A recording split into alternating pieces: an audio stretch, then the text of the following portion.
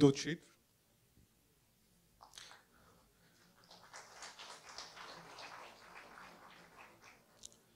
He's an assistant professor of electrical engineering at IIT Kharagpur and a founder of Skin Curate Research in Kharagpur. It's an Indian-based smart medical imaging device startup.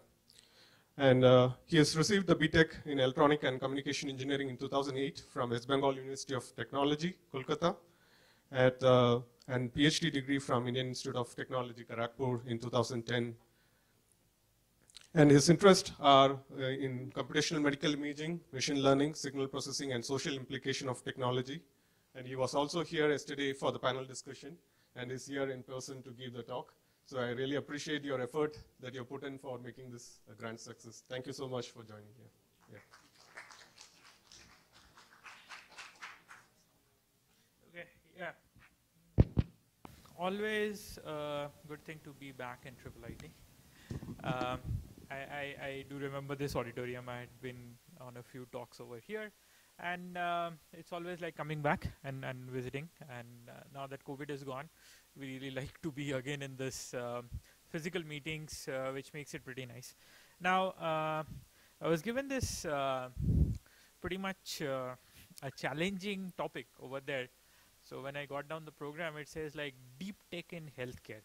And then just ahead of me, it was Phanindra Yalavarthi who was doing it. Now, typically, this is a very, very dangerous combination which you are choosing upon speakers. So, but then, yeah, I mean, I somehow know typically in these kind of settings what Professor Yalavarthi presents, and then these were again because we have been doing these kind of talks a lot frequently. So it was good again seeing that he had actually set in the whole stage. So for me, the job is rather easier, and I would focus rather on a deep tech. Now, there were all of these questions which were going around over there. A lot of people had this question around like your models, why to make it light, compute, speed, latencies, etc., over there.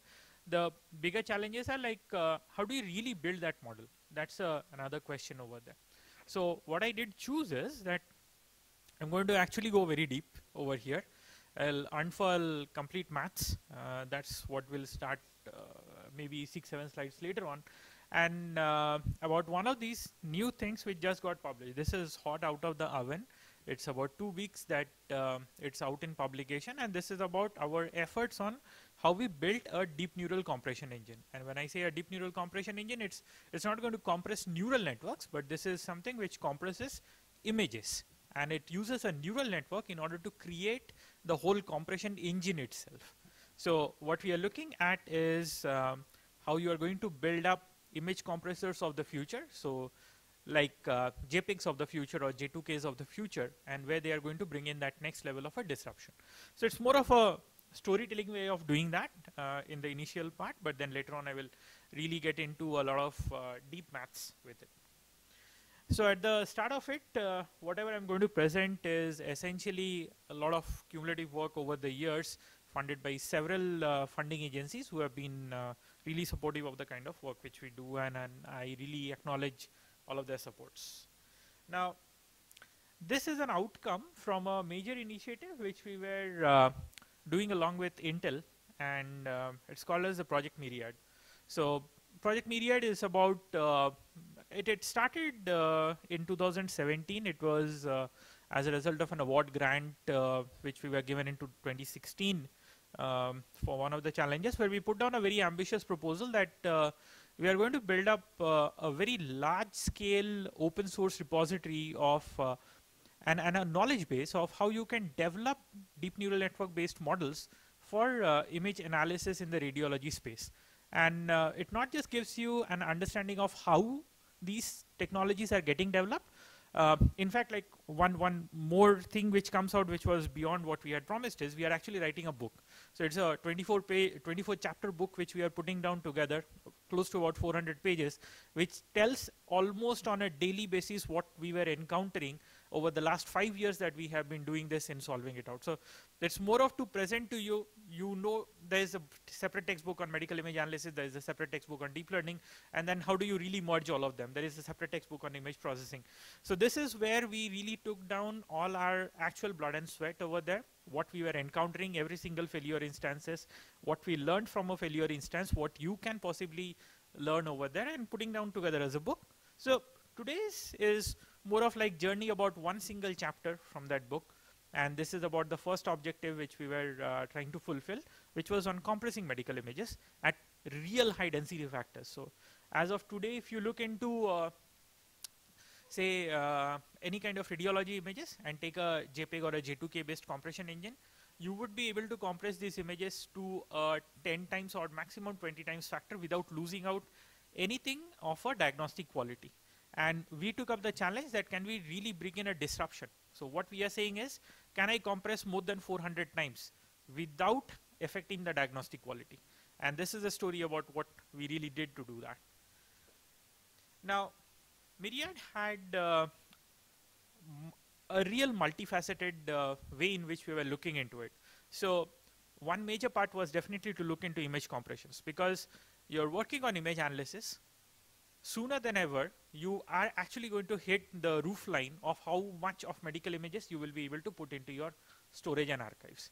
And in fact, during COVID, with all bigger disruptions on digitization, digitalizations, and etc., whatever terms you can call as IT of the future, we did realize that the only thing we ran out was silicon and storage media. So in fact, ferrite core memory storage or any of your SSD storages were not even so popular until and unless it came down to COVID, because now you did not have enough of selenium left in the world to do magnetic storage. So everybody had to move to ferrite core memory in order to do that. You had one of the biggest stress we had was that we were facing lack of rare earth minerals because of the whole logistics and supply chains over there, and you were left devoid of silicon chips. So this was a major problem with silicon manufacturers, and that led to a very big boost in the whole field of quantum computing and quantum technologies. The world, more than pretty sooner, we realized that we need to move away from using electrons for any of our compute to using photons for any of our compute, because they are much more cheaper, much more fast, and that's where we will be going down. We will not be getting scaled down by the availability of materials in any ways. Photons can really use much lesser real estate than in order to do the same amount of compute. So while we were doing all of this, we were still focusing on how do you really compress, because scanners have become better and better. GEs of the world are pushing down chiclet sizes on the CT scanners like anything. Today, you get CT images which are 4K in size. So you typically cannot even see them on a laptop screen. I mean, you will just be seeing 1/4 of them if you are mapping to a 1 pixel resolution form. So and you need 4K sized real viewers in order to see them. Next was we took up this major thing and said, like, let's build screening engines. So you can either take one cancer, one problem, go deep into it, or what we said is, let's build AI for the masses. Build a playground where you solve the first level. So what Professor Funny was saying as level 1 autonomy, it was not there. If you really want level 1 autonomy, so today if you compare that with the same instance which he gave out for autonomous cars, you can get ABS, EBD as a standard fitment across the cars. And this became so because manufacturers are no more keeping this as a trade secret. This is all what is outsourced to vendors. And there are so many vendors across the world. In fact, like within India, there are about 150 plus vendors who just make ABS and EBD. This is the same thing which was done even with your airbags. Airbags still they were kept very proprietary. It was not working out. When you made it very straightforward, it went out. It was the same thing which was made with seat belts. So here also, this is what it's needed. And possibly universities are the places which can actually do that. You can create that first level of model, really subject it to exhaustive testing, get through all software quality checks done, and make the whole experiment repeatable for anybody to clone out over there. And then you have your GitHub where you put down everything over there. The only thing is that be very judicious and be very responsible when you put it on GitHub. So this is something which we ensured over here. Another thing which comes into all of this is that you will still be lacking data sets. You will have biases in data sets. And how do you really counter that bias? And for that purpose, we started working on image simulators.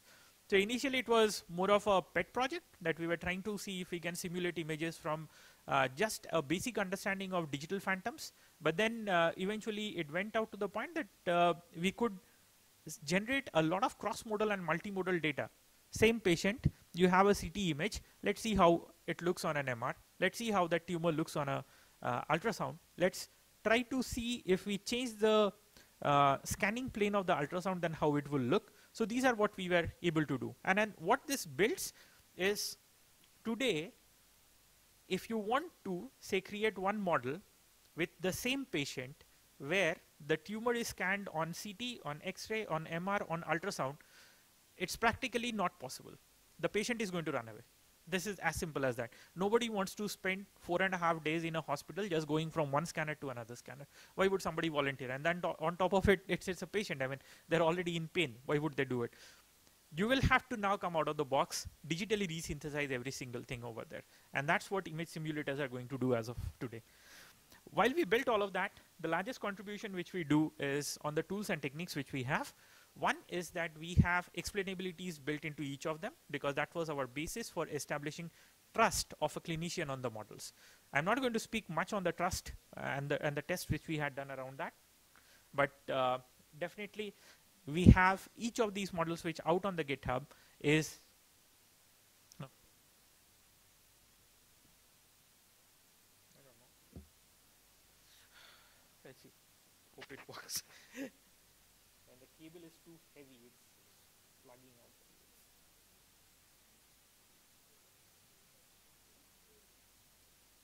So AI explainability was something which we really needed to have, and we have explainabilities right to the pixel. So I will not be speaking much about that, but still try to touch upon a bit of that. Now, one thing which Funny was saying was on how do you really do these decompositions of neural network functions over there, and you can reduce down the compute and how they work it out. So we do make use of them a lot in order to really see that these get deployed on the edge. Next is we have worked extensively on neural architecture search, and what that essentially means is that can you design your own neural architecture given a certain set of constraints. So you can put down the constraint saying that I will not be using more than say 5 picowatts to process an image. I will be putting down that I have a latency of 10 milliseconds in order to process an image. I want a throughput of 50 images per second going through this particular edge device during inferencing. Once you put down these constraints, the question is that can you really design a neural network which will satisfy all of these constraints when put into deployment? So today's story is more about how we ended up building a neural network which can satisfy all of these constraints over there. And finally, looking into it, definitely during training and everything, we had a lot of optimization and hyperparameter tuning put down into place. And one of the major things which we did is we created a very user-friendly gamified version for validating and establishing a clinical trust in whatever we build. So the whole thing around compression engines is something which is already verified by 15 radiologists. That's a separate paper which we are writing down now on how you can build up a web-based tool and then get radiologists to come onto it and then validate that this compression engine is really good for clinical use. So in a snapshot, the whole activity was divided into these 5 work packages, and definitely a common denominator was about how do you disseminate and put down repositories. We published maybe about 25 papers out of this over the last few years. We are putting down some major journals as of now, and also one major book coming down as a single volume with each chapter having two GitHub repositories to support each of them, and a lot of interactive presentation materials in order to go down really deep to write to a single multiplication within a convolution and write to a single voxel of a CT. What happens right from there till the end point of looking at a diagnosis, unfolding this whole chain. This is a team which was working on it. At this wonderful people on the last column whom you see, Orunabo, Rakshit and Aditya. I mean, students who actually make that work. I mean, PIs, we always put down a lot of philosophical statements, but then the guys who make it work are the actual heroes. So they are my heroes over there who did this one. So now, standing on top of it, let me try to give you a view of what this neural compression engine was. So the idea was pretty straightforward. Now, you have multiple modalities of images, say X-ray, CTs, MR, etc., everybody. Now, your appearance of a certain organ and what you are scanning is going to be very specific to that modality over there. So how your brain is going to look into an X-ray is very different from how it looks on a axial scan on a CT, and how it looks on, say, a sagittal plane on your MR, and how it looks in a transcranial ultrasound. Every image looks pretty different. Now, it's the same organ, but it looks very different in its appearance over there.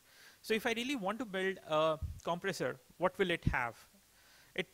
Any kind of a compressor basically has three important parts. One, you need an encoder or a compression block. What it does is input goes an image, which is really heavy, bulky in size. Output will come down a small bit stream over there, which is much lighter. And then essentially, if you compare the file size of this compressed version to the file size of the original image, this is what is called as the compression factor. So if I say that I have a compression factor of 10x, what it would mean is that input is a 100 MB image, output is a bit stream which is just 10 MB in size. That's a 10x compression factor. If I'm looking at 100x compression factor, input is an image of 100 MB, output is a file size of 1 MB. If I'm looking at 1000 times of compression factor, input is 100 MB, output is just 100 KB. This is what goes out in the basic underlining factor. Now, the next part which you need to understand is all of this bit stream which comes down, this needs to have a certain file structure. So that file structure is very important. And not in all cases that you will just have this bit stream. In some cases, you also have something called as a dictionary or a lookup table in order to get back the image from this particular bit stream over there. So that's also critical. And then you have a decoder. Now, for most medical images, why this was chosen in this way, that you have a custom encoder for all of your different modalities, and you have a and you have a very generic decoder which will just work across all of them. The reason was pretty straightforward. The compression will happen at the machine itself. So an X-ray machine is going to compress only X-ray images, and the compression is needed right over there. It's not needed at your desktop or anywhere over there. For a radiologist to which they are seeing, they don't know what kind of images they are going to get. Sometimes they get an X-ray, sometimes they get a CT, sometimes they get an MR. So over there, you need to have a decoder or a decompressor which can work across all modalities over there. So this is the very standard way why we had chosen this kind of a, say a segregation of the model, or dividing it into the whole space. Now, let's start this deep dive. I'll get into a bit of signals and images and try to explain you what compression as a basis has. So, I mean, how many of you are from a background in electrical sciences? And anybody in this room who comes from electrical, electronics, instrumentation, measurements, controls? Okay, very few people. Okay. I mean, is the crowd predominantly computer sciences? Okay. Anybody from physics? Okay. Mechanical, aerospace, mining, anything? I mean, some people did not raise their hand. I mean, what's your background? Energy. Huh? I did not hear you. Be a bit louder. AI. Okay. Okay. So you guys are still, I mean, that's like a bigger mixture barrel as of today. Okay. So let me give you a very simple perspective on this one. So there is a very famous theorem which is called as the Fourier series. So this French mathematician Fourier, he came up with this interesting point and said that if there is any kind of a repetitive function, a periodic function or a cyclic function, so you might have studied about simple harmonic motion in your +2. So that's basically a repetitive function. So if you have a simple harmonic motion and then try to plot what is the trajectory of the pendulum on a flat surface, you would see that over a period of time, you would essentially get a sine wave. This is what comes. Or even on the other side of it, there was this famous experiment which we used to do, which was like you have the wheel of a bicycle and then you try to put down a laser pointer on the bicycle and then you pull a small paper out over there. You would see that the marker, the trajectory created is essentially a sine wave. So Fourier had this whole idea, and then he said that any kind of a function on the planet which is periodic in some sense can be defined by a weighted summation of multiple sinusoids. Straightforward. This is what he said. Now, that's what is happening over there on the top. Do I get my mouse pointer? I can see. So over here, this is what you see. So what it does is that it initially starts with a single sine wave and then tries to approximate. And then the more and more you get down higher frequencies of sine waves over there, you would see that your actual this summed up waveform starts looking very closer to this square wave over there. This is the very simple basis which we have. Now, when we do this, then that square wave over there is what is that signal which is called as x. Okay. Each of those sine waves which you have over there is what is called as D, or the dictionary of representation basis. So every sine wave with a different frequency is one basis function for me in very simple terms. And then you are going to sum them up. So there will be some weights which you will be giving.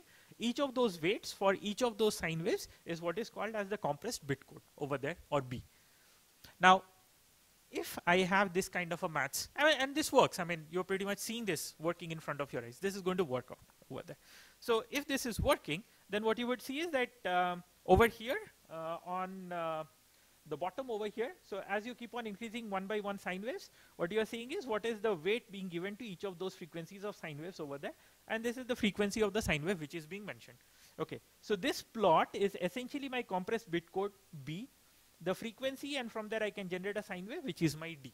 And then what you are seeing over here in this jittery kind of a pattern which keeps on growing is the reconstructed signal X, end of it. So if I want to create a compression engine, then I need to have this simple form established over there.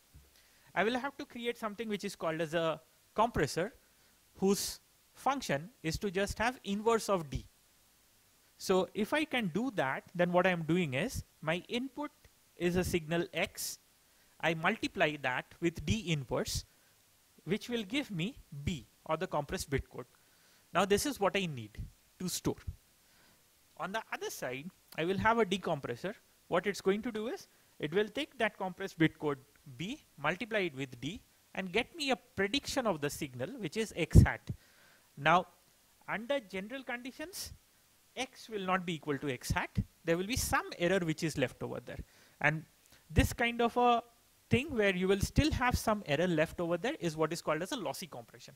There are other mechanisms. I mean, there is this very famous Huffman coding, which is an arithmetic coding for compression, which will not have any error over there, left over there. And that's what is called as a lossless compression mechanism over there. Now, so here we are just going to see of how we can create these D and D inverse so that we can achieve a very high density compression with these medical images. This is the bottom line which we want to do. Now, in the traditional world, where you have a lot of these kind of compression engines going on, the very famous and most dominant ones are the JPEGs and the J2Ks of the world. So JPEG is, I mean, anyways, any of your smartphone cameras, etc., everywhere you will be, they just have flooded it out. What they use is, they use a particular kind of a mathematical transform called as a discrete cosine transform in order to create those D and D inverses. So they are just discrete cosine transforms. So D inverse is a DCT, and D over there is an inverse DCT, is what it does. In the later on part, around the year 2000, we also got down JPEG 2K, and JPEG 2K uses a discrete wavelet transform in order to achieve that. Now, if you look back into what are the effects of compression, what you would see is that So what we did over here is we took an image, you compressed it out, you again ran it through a decompressor, and then you are trying to look into what is the net effect being looked over there. Now from a very far off place, I mean you guys are looking at it from very far off, you will not be able to make most of the changes. It looks almost the same, okay. And this is essentially the question which we go to a radiologist back and ask that, if you are seeing this on your regular viewing monitor and you are reporting a certain pathological diagnosis for this one, are you experiencing any difference? This is the straightforward question. If you did a diagnosis with the raw X-ray image over there, and then you also saw this decompressed image from our method, is there a difference in the diagnosis which you are delivering to the patient? If there is no difference in the diagnosis which you are delivering to the patient, then we are equivocal. So there can be losses in the signal, but the loss does not affect the essential information which has to be conveyed. So if this is happening, then you are pretty much good. So that's what you would see, that most of your cameras will be compressing images, and they introduce certain amount of artifact. But when you look at from your smartphone screens, you really don't see anything. I mean, you don't see a disruption over there. It looks more or less visually pleasing, and all the information is present over there. So you're happy with that kind of a quality. So getting into how we built up this, the first attempt which we did was 2017, and we had this at CVPR 2018 getting published at Click. The model was a very bespoke design.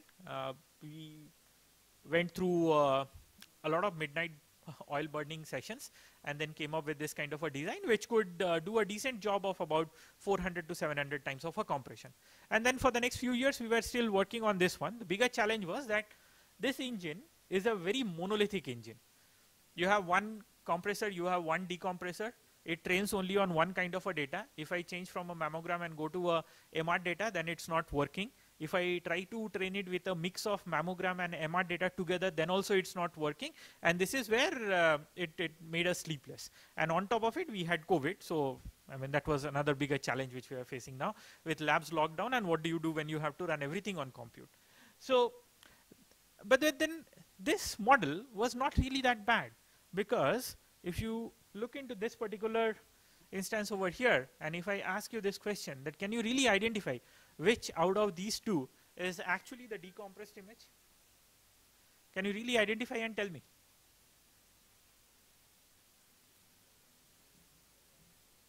The one on the right. You're trying to guess from the last presentation. Anybody, I mean, how many people support that the one on the left is the compressed image? You can raise your hand.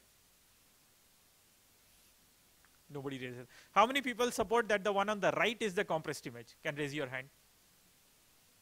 Hi, you biased everybody's opinion. No, both are not the same, definitely. Both are not the same. I will have to zoom into and then actually see. There is one, I know there is an artifact, and only I know where that artifact is located. That's the problem. So I'll tell you later on about this one. So from there that we started this whole issue that we wanted to build this custom encoders where you could take any kind of a imaging modality over there, compress it out, and you have just one single kind of a decoder in order to decode at the workstation side of it. How do you really build? And this is the story about this particular work which we did, about how we ended up designing very high density compression engines using neural networks. And this has a lot of adventurous part over there. But I will start from a very hawk's eye view onto the whole system. So the idea was that you break down this problem into multiple subsets. One is one level of compression, say up to a factor of 50x or 100x, is something which you can achieve with a neural network. But beyond that, you cannot use a neural network any further to go compressing. It will lead to significant loss of quality over there. Beyond that point, so you start using a lossless coder or an arithmetic encoding in order to get it. An example is Huffman coding, but then over here we were using Lempel-Ziv LZ coder in order to go down to real very high factors over there. Okay. Now, if I break it down into these two problems, now your lossless coder, which is that ENC LLC and DEC LLC, those two lossless coders over there, this is something which is an industry standard available as of today. I mean, you have your WinZips of the world. They have great compression engines for lossless codings available over there. So we don't need to really invent. What we needed to invent was on the first block, on the blue, which is the coder, and then the last block in the brown, which is the decoder. These were the two blocks on which the whole engineering had to be done. So let's start with it. So this whole thing can now be looked into at a next high level view. So you just have your compressor or the C block, and now let me look into what this C block looks like. So this C block is made out of a set of convolutional block sets. So we divided this whole problem into a set of blocks. So it's still going down into the block diagram level. Now in these blocks, what we have, we divided into three significant parts. One is what is called as the NetC ICU. ICU stands for a term called as input conditioning unit. Okay. Now we took a lot of this from actual understanding of analog front end within any imaging machines. Okay. So wherever in analog electronics, the whole field of analog electronics and analog signal processing does a lot of these things. What they would do is your input would be in a certain impedance with a certain voltage level and everything. You'll have to always convert it and bring it down to a level where you can process out. So here also we had the same problem. Our images would be in a certain format, somewhere single channel, somewhere multiple channels, 3 channels, 4 channels. You go to MRs, you can get down 8 channels, 16 channels, any of those things. I'll have to bring it down to a conformal number of channels on which I can keep on processing. Okay. Now my main processing block over here is that NetC D, which is what we call as the digest block. So a digest block in a sense that this is going to digest all the information and get me only those essential basis functions which I require. Basis functions are learnt inside, which just give me the code vector. Then comes down the next part, which is called as the NetC OCU, or the output conditioning unit. So it gives my output into again a common standard form.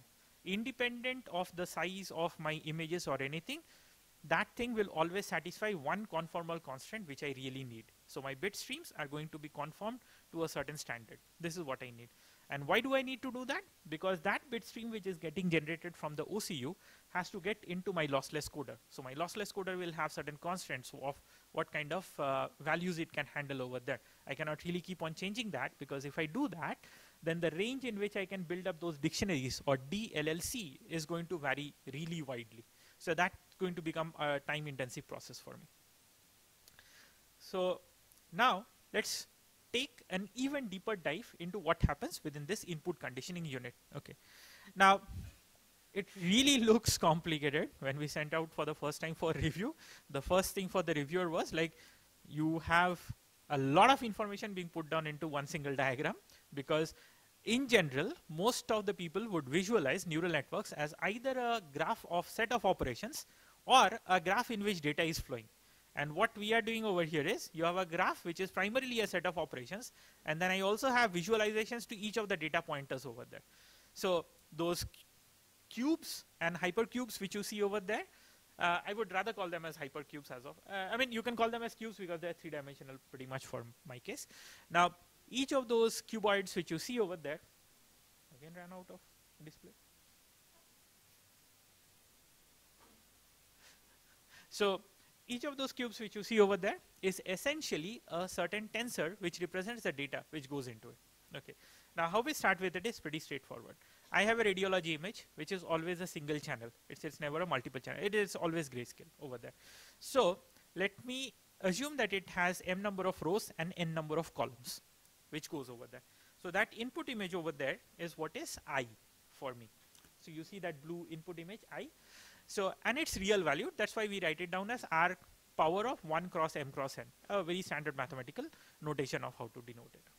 That goes into the first input conditioning block. And this input conditioning block essentially has two convolution layers in 2D and with a ReLU function in between. I have the operational conditions for each of these convolutions written. So when I write down 64C, it means that there are 64 channels in the convolution kernel. Each has a spatial width of 3 cross 3. That's what I denote by 3W. It operates with a stride of 1 cross 1. That's why I have 1S. And everything is padded, 0 padding of 1 pixels on all the sides. That's why I have 1P over there given. So this is a very straightforward representation. Now once you see that you have this input going down over there, what I end up getting is an output tensor of 64 channels of m cross n. Now it's a r power 64 cross m cross n tensor which comes to me, that I pass it through a ReLU. And ReLU's thing is pretty straightforward. Most of us know about it. What you are going to do is any value which is greater than 0 will be preserved. Any value which is lesser than 0 will just become 0 over there. So essentially it maps a full scale real valued number to a set of positive real valued numbers. So that makes it r plus to the power of 64 cross m cross n. Now you have another convolution layer where I bring in a stride of 2. So see over there you can see it as 64C3W2S1P, which means that the spatial span is now going to reduce. So if you put it down into your equations which determine how your sizes are, you would end up getting that my output tensor over here is a m by 2 cross n by 2 tensor. So I have a 1/4 total reduction in the volume, and along each of these width and height spaces I've reduced it by a factor of 2. I again pass it through a ReLU and then get my output, which is a positive real number set only. So this is what my input conditioning unit does. And so the first and foremost thing it has to do is that it has to bring it to 64 channels, and it has to reduce the size to 1/4 of the original. This is the first thing. And independent of whatever images you are giving, your ICU is always going to do this thing.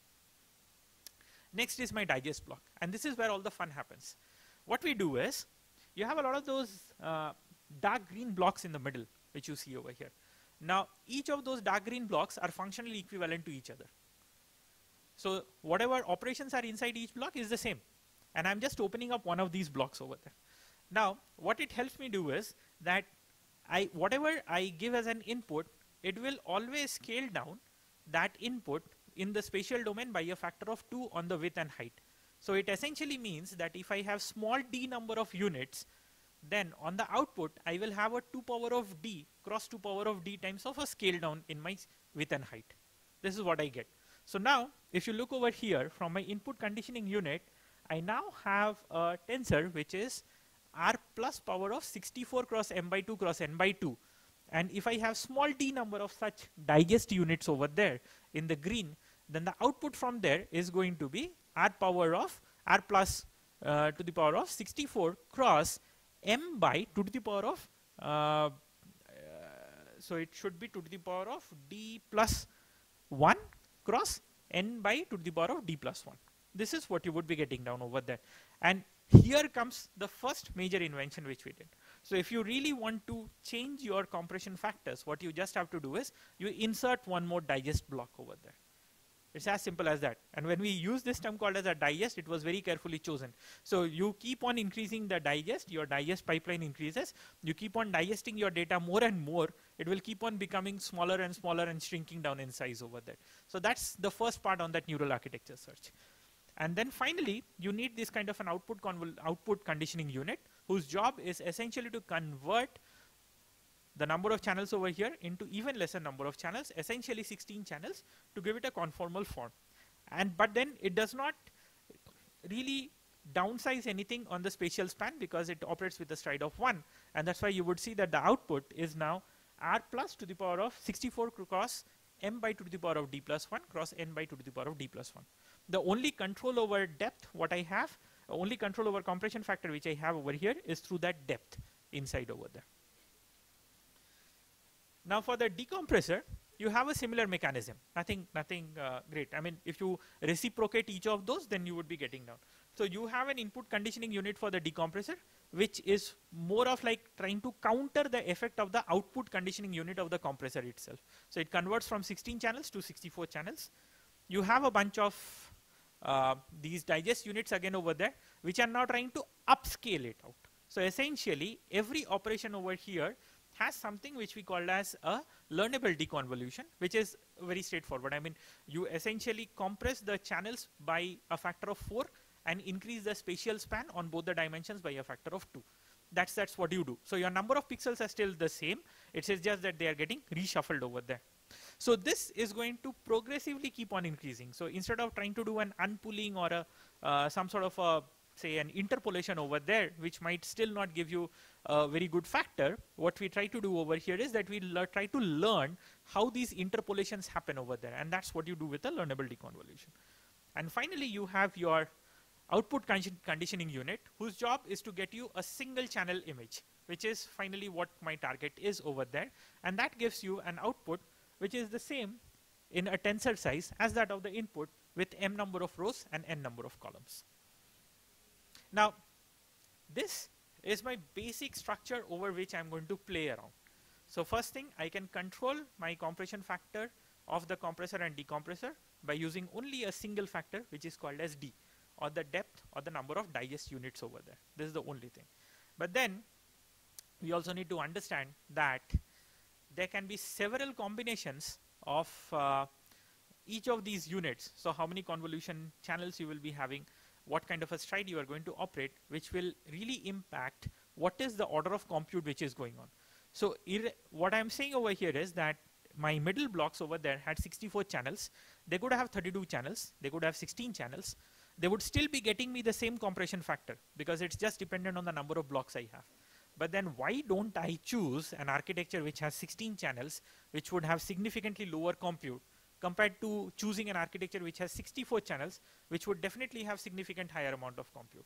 So this is the second part of the problem which we need to solve, because the number of parameters within a model is something which helps us in defining what we call as channel capacity of networks.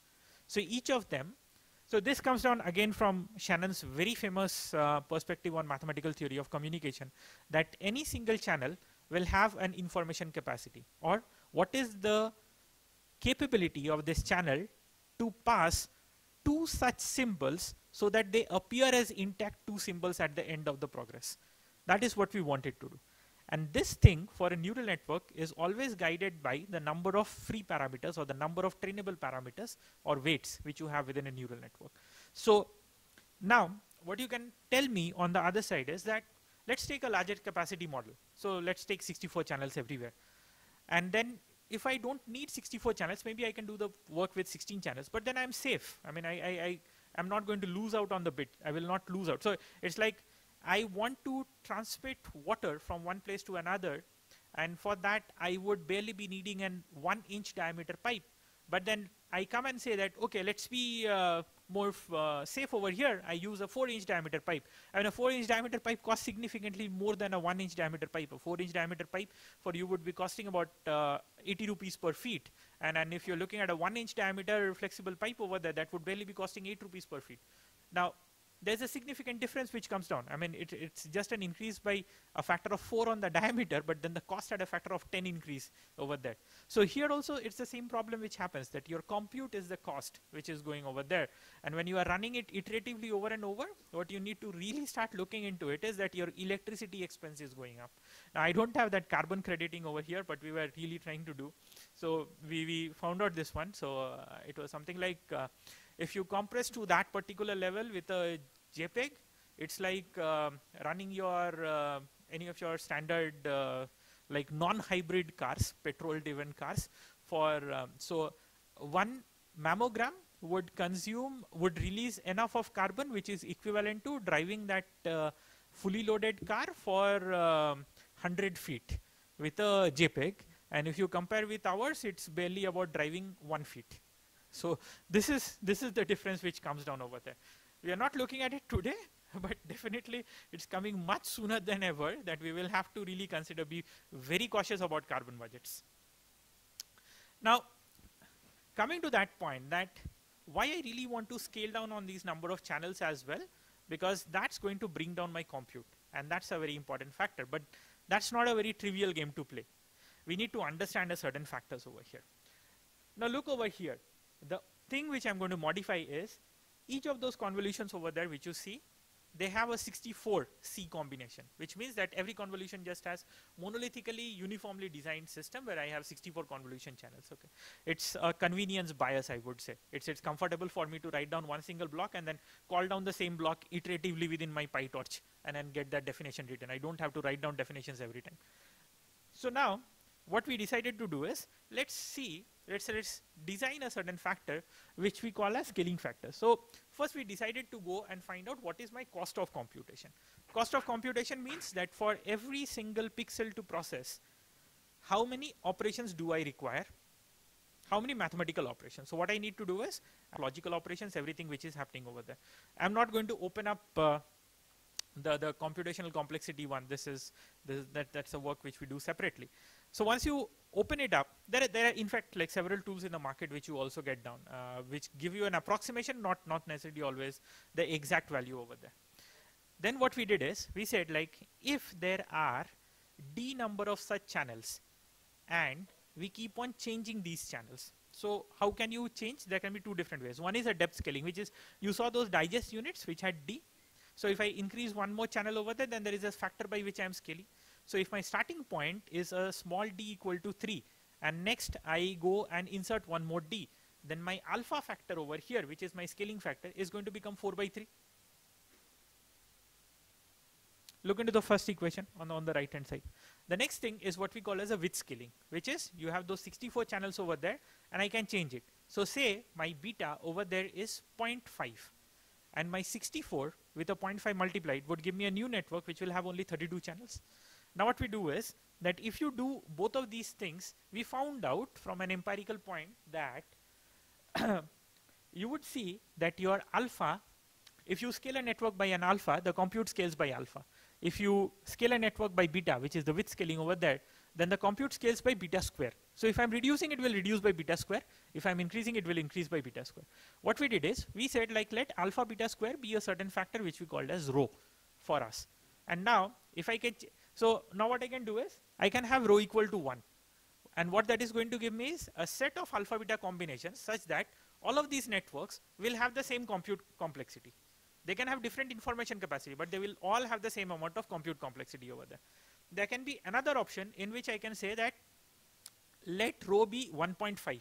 That's exactly what we did. If rho is 1.5, then what I'm saying is that I want to get all of these alpha beta factors such that my compute complexity increases by only 50% over there. And that's going to unfold and give me a set of models. So now what I'm doing is, I give you an objective function centered around which you start with a single model, and you can now create a whole family of several models around it which will satisfy a certain constraint. So that's what our objective was. Now once you do that, you would see that under a certain condition of, so you're keeping down this condition over here where your rho is 1.5 and your d is made as 1. This is a new compressor where I made down d equal to 1 starting from a d equal to 3, which means that my alpha factor, which was my depth scaling, is now 0.33 or 1 by 3. If that happens, then I need to have an increase in beta over there, otherwise my compute capacity will not increase. So if I increase that, then my channels over here, instead of being 64 channels anymore, they increase to 134 channels. So this is another architecture which satisfies the same problem. It just has 50% increase in compute complexity than the previous one, but then the depth has decreased and the width has significantly increased over here. So how do you really get this set of things is what is guided by this particular objective. Now once you do that, what you can do is, you can end up scaling your compressor, your decompressors, everything which go down in the same way, and you will get down a candidate set of models. Now you have a bunch of models over which you will have to choose, and that's what we are trying to do over here.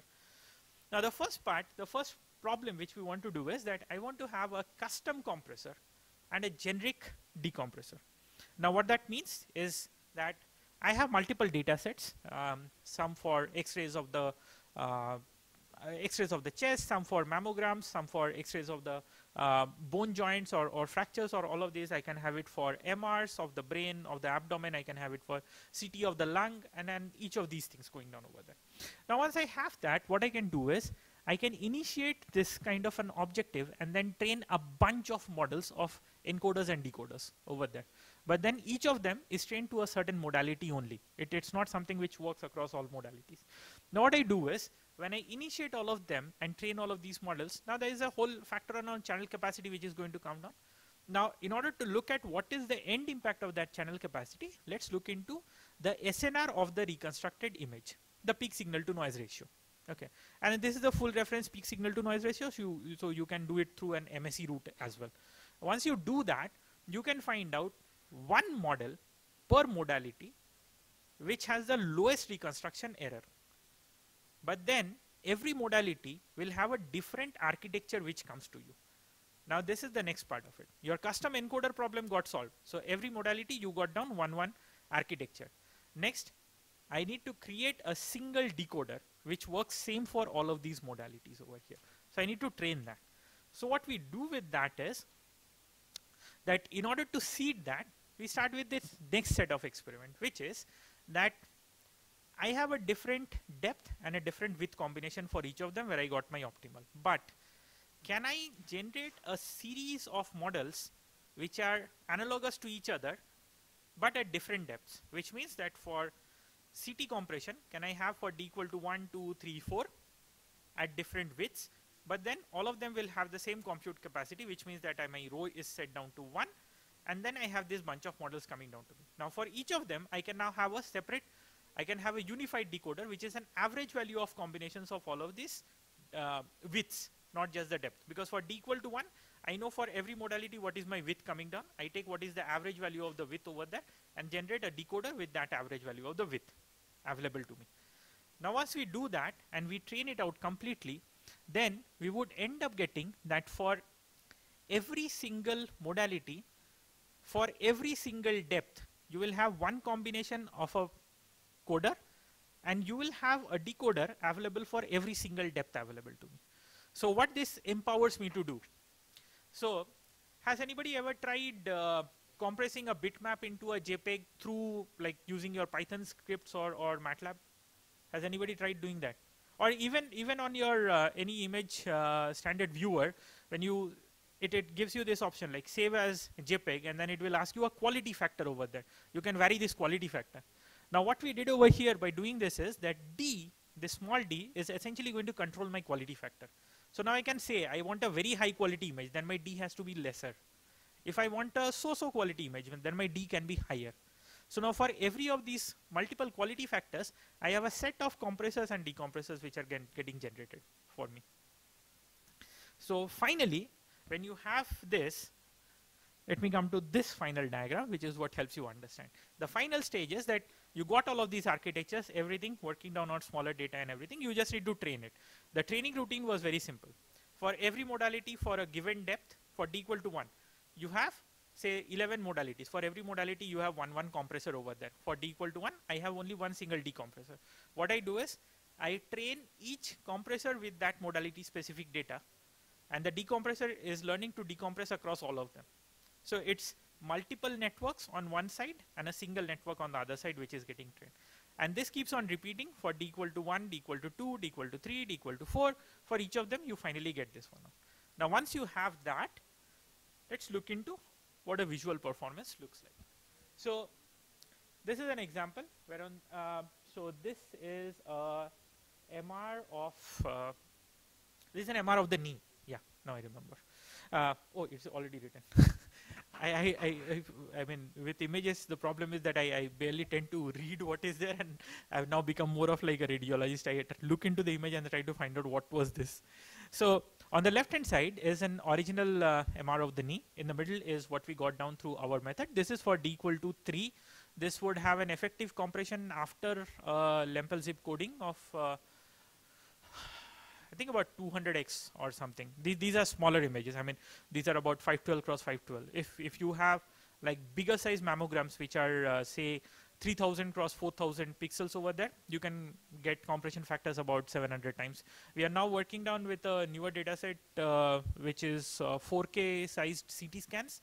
We are experiencing like 700 plus on those. I mean, 4K is like, it's also almost like 2000 cross 2000 pixels on the, so these are very new kind of scanners. If you compare it with JPEG, now this is the best of compression factors which you could get out of JPEG. You can see your very clear-cut patchy artifacts and everything coming down over there. Now, that's where I come to an end. Yeah, pretty much in time. I can take in a lot of questions over there, and I again throw this quiz open for all of you guys. So, and this pair of image is not the same as the last pair of image. So that pair of image was from CVPR 2018.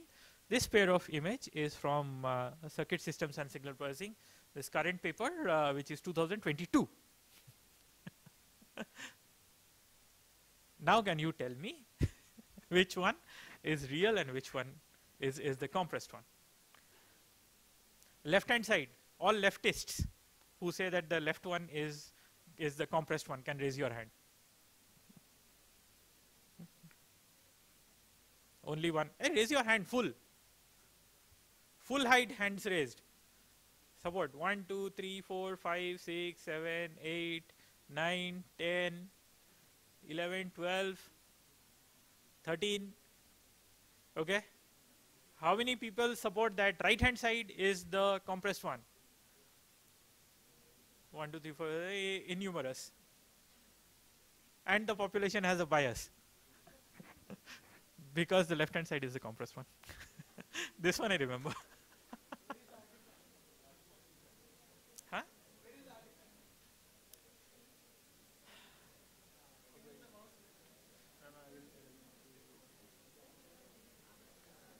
I don't know whether this lets me zoom. This does not let me zoom.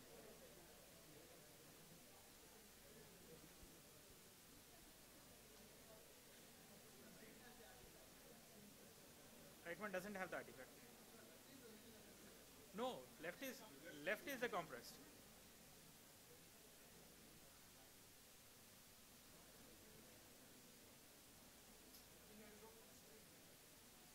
I'm trying to do that. The only thing is that now it's green.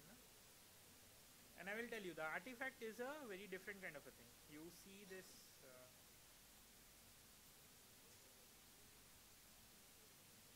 These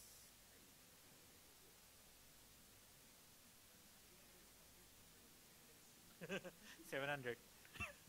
So you see those small disk-like structures? They are microcalcifications.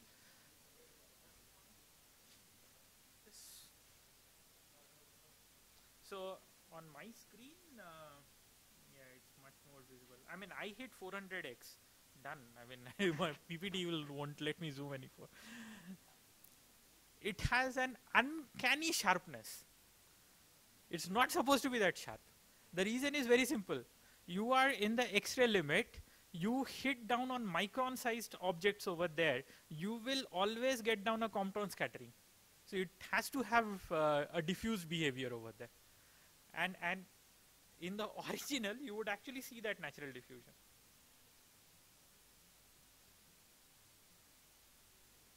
And you can, I will show you on the screen. You can see that. So it's very sharp. It's unreasonably sharp. Now, typically, you would always associate that a very sharp, clear, high contrast image is the one which is not compressed and is the real one. Here, it just defies it because there was a physics principle which is defied. So you will have Compton scattering effect over there, and we were not able to see that. And that's the one which is my identifying artifact of how I say that whether this is not. And this took us time. This really took us time to figure out. There was only one radiologist who was really that clever. She zoomed into it. She pinch zoomed it into it and then said, no, this is, I'm pretty sure that this one is. And we said, like, this has the highest compression, this has higher contrast scores. Then how are you saying that? Then I'm pretty sure. Just look into it, because, and then she came back to this phenomena and said, like, this is the reason why it is. Now that brings me to the other fact, which in fact, like my previous speaker Funny was also illustrating, that I mean, a larger thing it helps us when doing medical image analysis of this sort is that we have a background in medical physics. So we do understand how those imaging systems work and everything. So if you're doing it even for your camera systems or anything, I mean, you can have your degree in AI, but then understand the physical world.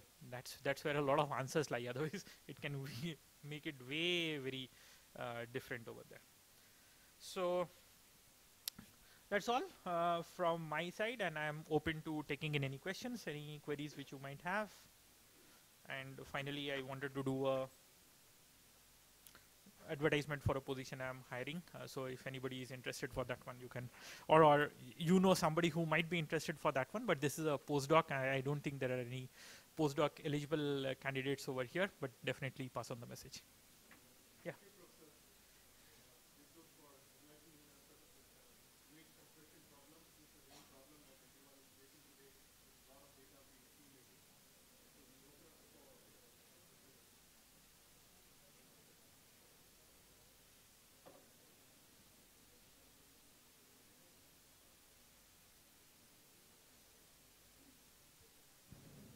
Yeah, very interesting presentation. The one question I have is in terms of the, if I compress it and send it to some third party, right, and they need to decompress, what is the overhead in terms of, I need to send them the decompression. So yeah, so Right? as of now, it's the same compared thing. to the standard methods, for example, JPEG, I send a JPEG image, they decompress, versus I send this, what kind of overhead do you see? So the decompressor is 7 to 10 times faster than J2K, and about 40 times faster than standard JPEG. In terms of what additional information you need to send apart from the image? So you have the bit stream and you have the lookup table. It's anything standard. Our file format architecturally obeys the same principles as what you would do for JPEGs or J2K. So you just have a header which has a lookup table for your decoding, and then so for us that decoding is my say the Huffman code table or the code book which I have for my lossless coder, and then the rest is the bit stream. You have some additional header components over there which just specify what was the D equal to factor which I had been using, because you will have to pull out that decoder. So you have a D equal to 1, D equal to 2, D equal to 3, D equal to 4. These 4 decoders are available over there. Right. Okay. And also using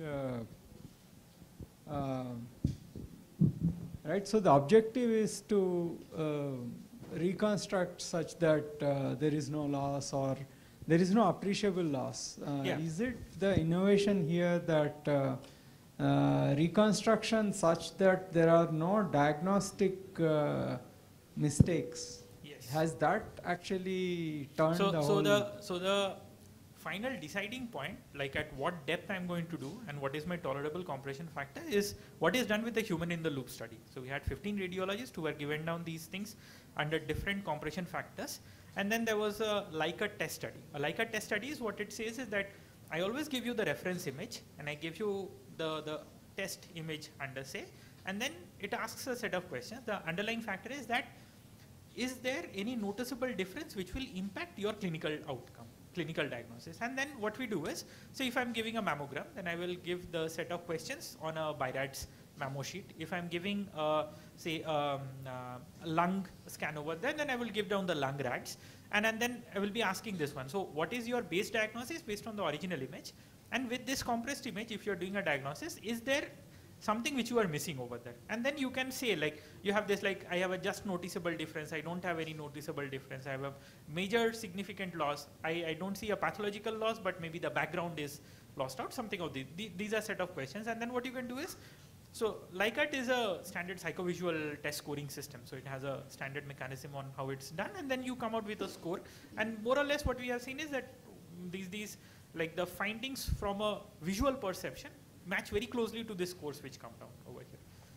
Yeah, one last question. Is this representation? So in fact, like on this one, what I would say is, like, when, so I did not say on that one, on the paper we had given, like, for what modality and what resolution, what is the depth which is recommended. We also have that particular table being given out. Whereas for a system integrator, when they take in, it says just a bunch of codes on OpenVINO, completely optimized, given everything certified. Somebody who is taking it down as a software guy is just going to pull in all the codes, but then you need to give a recommendation that for these ones, if the DICOM tag says these things, then use only these ones and others are invalid for that. Is this representation useful for other tasks like object detection, segmentation? So we had done it, so currently we are running it for a lot of dashcam videos for autonomous driving as well. So there, the last thing was about 2000x is the compression factors which we are able to achieve. Some things which standard J2K will never be able to achieve, and we are now comparing it against HEIC and HEVC and trying to look into it. But then these are not yet dashcam videos, these are just single image based. The next version of this one is what is getting built for videos where you also have a temporal compression on top of it to see that we can further do it. Yeah, I was about to ask this question about videos. Can we do it for high definition videos? We can. So that's one. And second, my belief is we can. We are working on it. I don't yet have the model, So the final answer, I don't have it. Yeah, second question is, I think, a follow-up from the last question about actually, can we use the same viewers of what we have, or you will supply a custom viewer kind of thing to view these images? Okay, so what a standard medical viewer has is very straightforward. So a viewer is just to show you everything after a bitmap comes to you, and for coming from a file format to a bitmap, it uses third-party libraries in order to do it. So what we do is of a similar nature. So we just give you a decoder over there. So you get down your file, you decode it, you will get your bit stream over, you will get your bitmap, and then you do it with. So that's how we are packaging out everything and releasing it out. Professor Debdoot, one question about the use of Huffman coding. I think isn't this a good candidate for Huffman coding? Because after all, you are just there are large number of features which can be categorized, classified into one group. If you let me go back to that one. So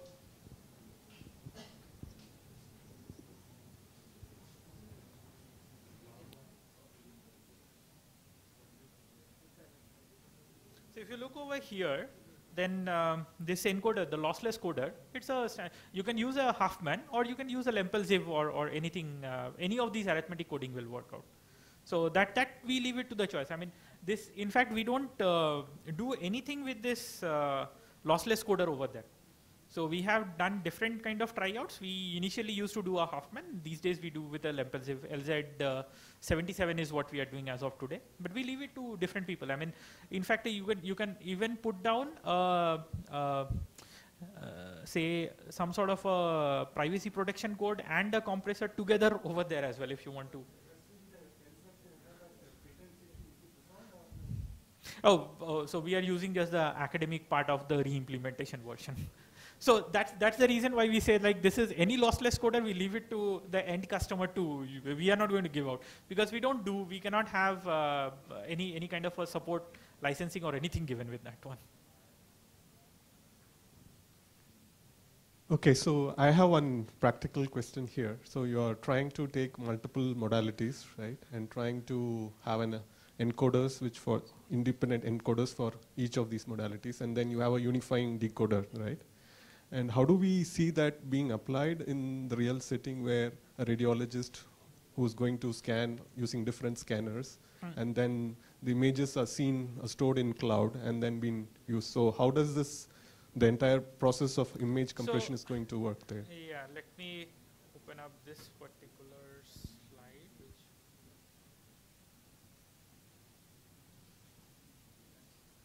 This one might help you understand. So your custom encoders, say for the X-ray is what is sitting on the X-ray machine, for the CT is sitting on the CT machine. So the compression happens right at the machine where the scan is happening. The decompression happens at the viewing station of the radiologist. In between, you have your compressed file, which is stored on either a institutional PACS or a cloud-based PACS, or you can have like any other long-term cloud storage or anything over there. You don't need to see the image or open up or decode anything. It's just a file which is sitting over there. You have file pointers on your database. You access it out. When you get it down on your local workstation, the local workstation needs to have one single decompressor. That's the bottom line. And then that's how this thing was arranged and done. Okay. Thank you so much, Professor Debdoot, for coming here and enlightening us on this topic. Thank you so much. Yeah.